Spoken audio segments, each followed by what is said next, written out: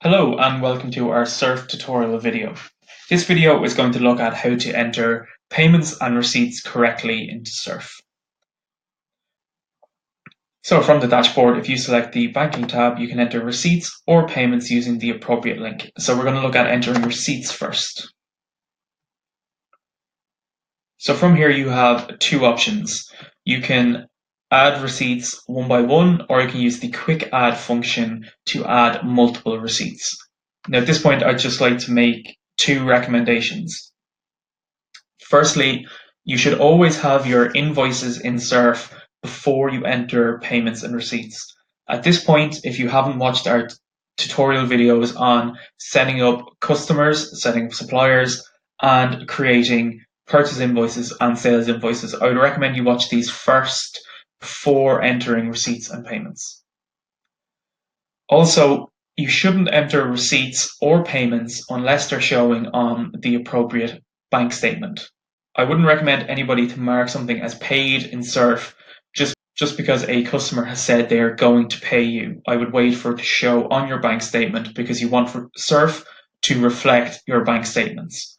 If you enter receipts or payments based on the intention of payment, then it's going to make it very difficult to reconcile your bank. And I'll show you that in your bank reconciliation tutorial video. So I'm going to do a quick add in terms of this receipt.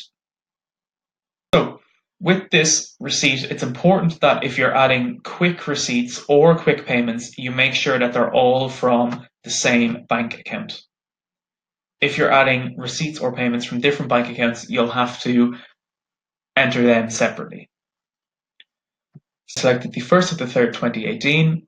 I can enter that as my date. For payment type, you can pick cash, check, credit card, debit card, direct debit, electronic funds transfer, standing order, other, PayPal, or credit transfer. For this, I'm just going to select EFT. And from here now, I'm going to look for my customer. So my customer for the moment is Stark, that's who's paid me. And the amount they've paid me is 200. I would recommend to leave the VAT code blank and not to enter VAT on receipts or payments. VAT should be entered when you're entering your sales invoices and your purchase invoices, not your receipts or your payments from your bank. So you can see it has selected the nominal code of 771. That doesn't represent an entry into my sales nominal code, but it just represents the bank account that the money is going to go into. So the next important point when you're entering receipts is to look for allocation. So at the moment I have an invoice from Stark for 200 and I would like to allocate this payment against that invoice. So if you select allocation, it shows you the invoice you have outstanding with Stark. So it shows the invoice amount, which is 200, and the fact that that 200 is unpaid. If you select to allocate the payment of 200 against this, it will clear the amount left to allocate. So save. And we're going to click save here to save that receipt. So you can see on my receipts page on the 1st of March 2018, receipt number 1, via electronic funds transfer from Stark into my current account, I received €200 and it has been allocated. Ideally, we would like to see every receipt and payment allocated in Surf. Now you might remember from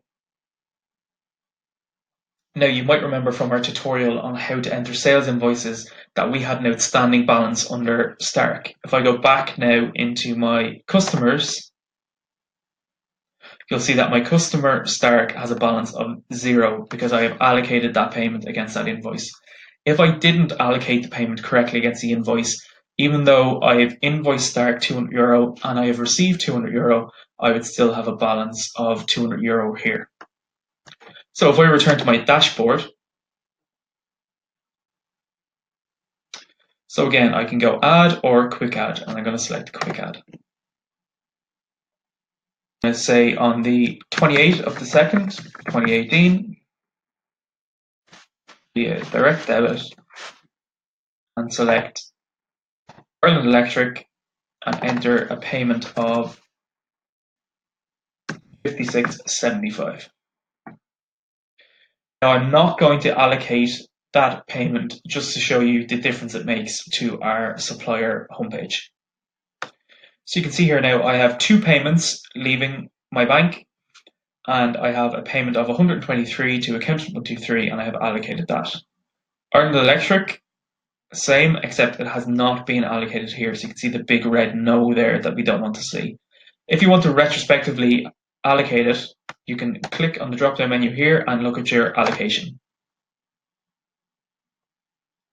And again, it will show you the invoices you have from Ireland Electric and the amount you have to allocate. So you can see I have $56.75 unpaid, and I've made a payment of $56.75. So I can click that and save.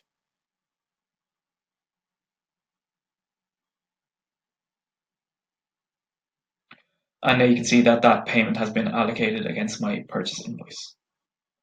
Thank you for watching, and I hope you found that helpful.